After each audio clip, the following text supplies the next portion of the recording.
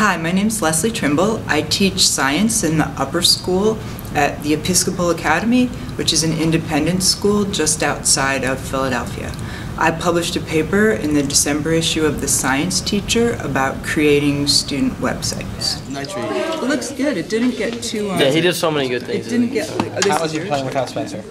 Science teachers today are using so many different modalities in their classroom. They're using inquiry-based projects, project-based learning, problem-based learning.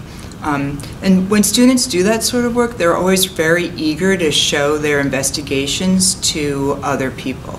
So I experimented with a lot of different formats. I felt that lab reports and PowerPoints are often very limiting, but then I started experimenting with websites. I found that students were very motivated because a website lets you share the information with a much wider audience, and it's very versatile in terms of what content students can include.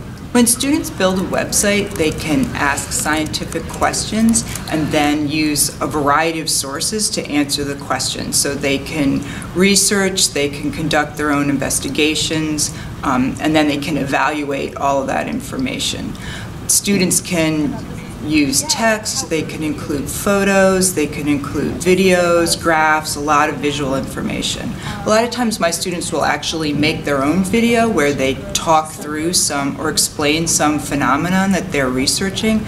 So it really gives them an opportunity to communicate about science in a lot of different modalities. I really love the whole format of your site, and then I like how you put interesting data, like particularly the caffeine thing. They usually find it very easy to use the tools that I talk about in the article, so they're often running very quickly and they become very excited about it. Usually students will beg me to make a website whenever we do any sort of investigation rather than any other presentation modality because they find it just really exciting. Examples I give, they do some research on coffee farming and coffee plantations, and then they try to persuade members of our own school community to change their consumption habits based on the information that they uncover.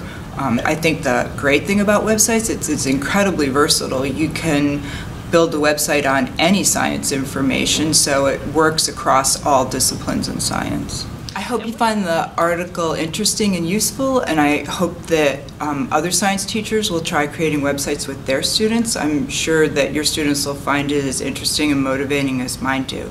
Thanks so much.